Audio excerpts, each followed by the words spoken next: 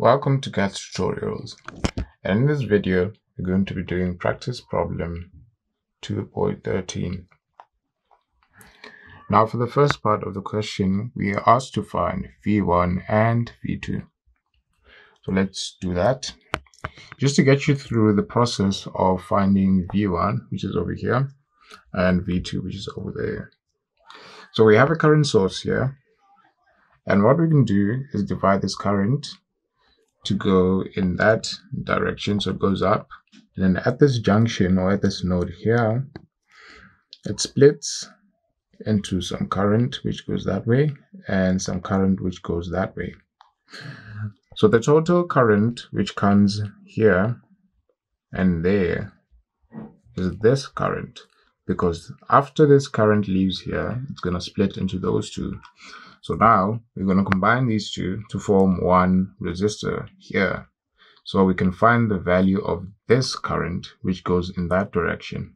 And then these two, we can just simply combine. They're in series, so they have the same current. This amounts to 4K or 4 kilo ohms when we add the 1K and the 3K. So for this side, it's simple. You just have 4K ohms, which is 1K plus 3K ohms. Then we have the current source in between of 30 milliamperes. Now let's call the current which goes that side I1. Let's call it I1. And the current which goes this side, let's call it I2. So to combine these two share two nodes, which is the node at the top and the node at the bottom. So now the 5K in parallel with 20K.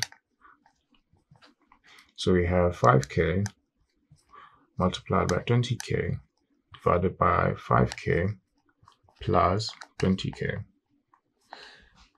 So this is 5 times 20, which is 100, divided by 25.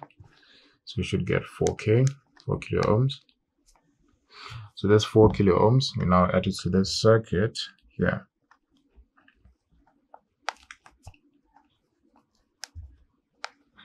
So as you can see, these two resistors are equal, which also means the current would be divided equally. But if that weren't the case, then you'd apply the current division formula. So we already know that I1 and I2 are equal because these two resistors are equal as well. But let's use a formula to confirm what I just said. So for current division, we're going to divide the current division. To find I1, you multiply the current source value by the other resistor which is present in the connection. So in this case, they're the same, so it won't look like that, but let's name this R1 and R2. So to find the current I1, which is across R1, you multiply the current source by the other one, which is R2. So 4K, and then divided by the resistor values, both of them are 4K. So 4K plus 4K. So now this is 2 4K and that is 1 4K. So that is the same as half multiplied by 30 milliamperes. And so your answer should be 15 milliamperes. And the same applies for I2. So both I1 and I2 are equals to I1 and I2, I1 and I2. Both of them are equals to 15 milliamps. You can do the same for I2 to find the other 15 milliamps. Also, since 30 is the total and you found one of the currents, we know that I1 plus I2 is equals to the current source. So you can just simply subtract I1 from the total, which is 30, and that should give you 15 milliamps for I2. So whichever method you use, it's fine. So now we have I1 and I2, so we aren't done because that's not what the question asked for. So I2 goes there, goes that way, and I1 goes that way. So now, as you can see, I1 goes through the positive of V1 first. So using Ohm's law, which says V is equal to IR, we're gonna say V1 is equals to I1 multiplied by the resistor value present. And the resistor value present is 3K. So we found I1 to be 15 milliamperes, and we found R to be 3K as given in the question. So the answer for V1 should be 45 volts. The milli and the K cancel out, so 3 times 15 is 45, so that's what you have. And now in this case, on this side, we have I2 going this way, but it splits. It splits at this point. So you can take this I2 as a current source and split the current yet again. So here's what we do. To find the current, let's call it I3. I3, which goes through the 20K, we're going to say I3 is equals to the current source, which is I2, which is coming in here. So I2 splits into that and that. So we're going to say I2 multiplied by the other resistor, apart from the 20K, which we're interested in. So the other one, which is 5K. So multiplied by 5K, and then divided by 5K plus the resistor which we're dealing with. So I3 is going to be equals to that. So we know that we found I2 to be 15 milliamperes. So this is 5 divided by 25, which is 1 over 5. And then into that, it will be, suppose all of those cancel out, so 1 over 5. So this should be 3 milliamperes. That is the value of I3, which is the current which goes through the 20K. So now again, using Ohm's law, V2 is equals to I3 multiplied by the resistor value of 20. So we find I3 to be the 3 milliamps, and then it's going to be multiplied by 20K. K and the milli cancel out, so you only have 3 times 20, which is 60 volts. And that is your V2.